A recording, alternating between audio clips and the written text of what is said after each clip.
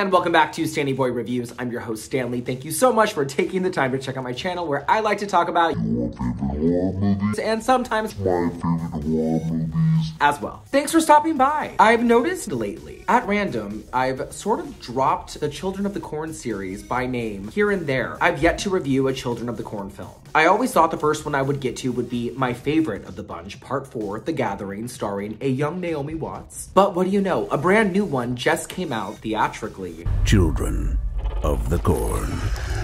What? So I'm seated, you take a seat, go grab your harvesting scythes, your sickles, some duct tape, because I promise you're probably going to want it or need it at one point to wrap around your face, because yes, it's not good. Let's go to the cornfields.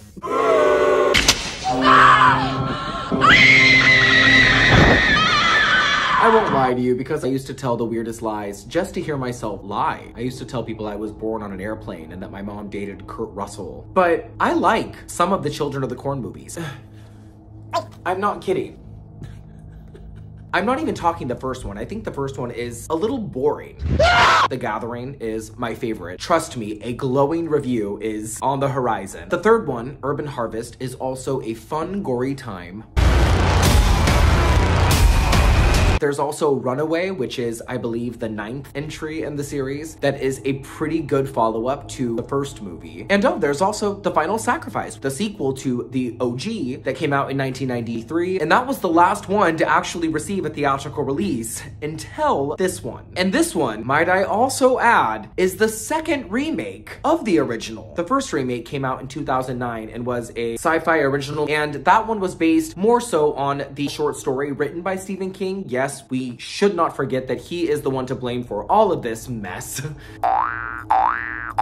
And while it was more so related to that original short story, it was really terrible. So cut to early 2020 when writer-director Kurt Wimmer came up with the idea to once again reboot this series. Keep in mind, we have already received 8 sequels and a remake, and he wanted to do another one, only this time, a new one that producer Lucas Foster would say, and I quote, would have nothing to do with the original. So basically, another sequel. Principal photography took place in New South Wales in March of 2020 and finished in early June and premiered at a screening in October of the same year. And then nothing. Shudder acquired the rights. Hi, Shudder. Along with RLJE Films, but the movie would remain shelved for another 3 years. And then, come March of 2023, it would receive a very limited theatrical release. And then it would get dropped on Shudder, but that didn't happen.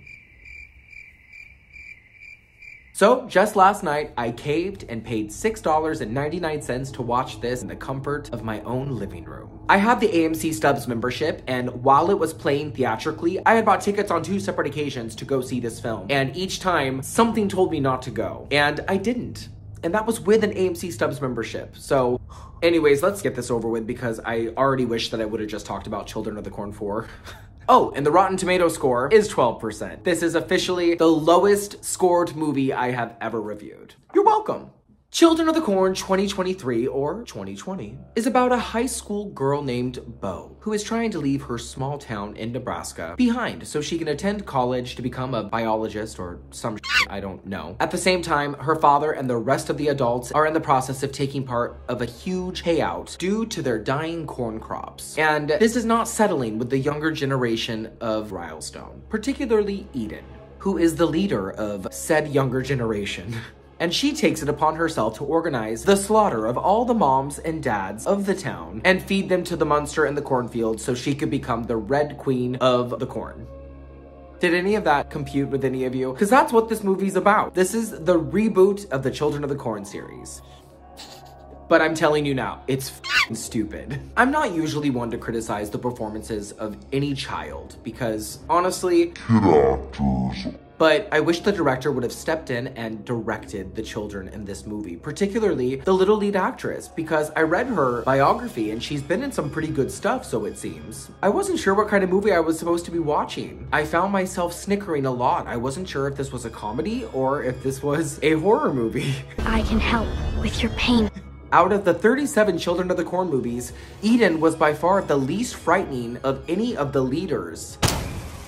Brace yourself. And I was really looking forward to having a little girl being the one to wield the sickle. And this goes for the entire cast. The adults were no better actors than the children. Thankfully, the film had Elena Kampouris, the lead actress who played Bo, made do with what she was given. And although this movie is not good, she was, and I applaud her for making the most out of her terribly written role. She's actually the only reason to watch this movie.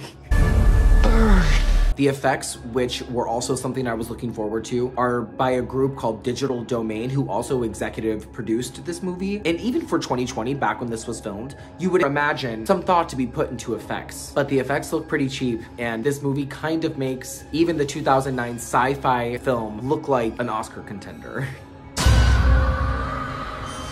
And I'm so sorry, but how dare you throw us that tree creature and call it He Who Walks Behind the Rows, or I'm sorry, He Who Walks, which is how they stupidly refer to the demon in the cornfields. And they expected us to be pleased with that? So bad. I couldn't even believe the audacity. The story moved at a snail's pace. The gore effects were pulled out of the ass of some extra on the set. And I'm so impressed that this reboot or remake was not some sort of subtitle and just given to us as some sort of sequel. Like, it's kind of insulting. It didn't bring anything new to the series, the horror genre. If you want to watch a good Children of the Corn movie, watch the sequels that some might say are awful, but this one is, not good. The cool thing about part 4, and this is the last thing I'll say about it until I review it, you don't have to see any of the other ones before or any of the other ones after to understand it or appreciate it. That's what I like about it. Anyway, that's all. So yeah, on Stanny Stab-O-Meter, I give this stale ass kernel 1 stab.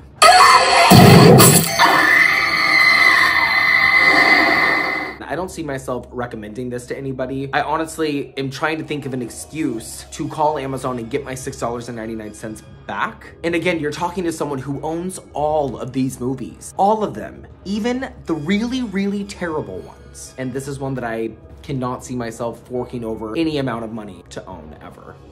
And it makes me more sad that Kurt Wimmer was not thinking of any Children of the Corn fan, the one that exists. And that's not even me when he made this movie. Anyway, guys, what did you think? Do you plan to watch Children of the Corn? Did you watch Children of the Corn? Let me know what you think in the comments. And don't forget, I am on social media. You can find me on Instagram, Twitter, and TikTok. And do not forget to subscribe. And I'll be back next week. Have a great week. Bye.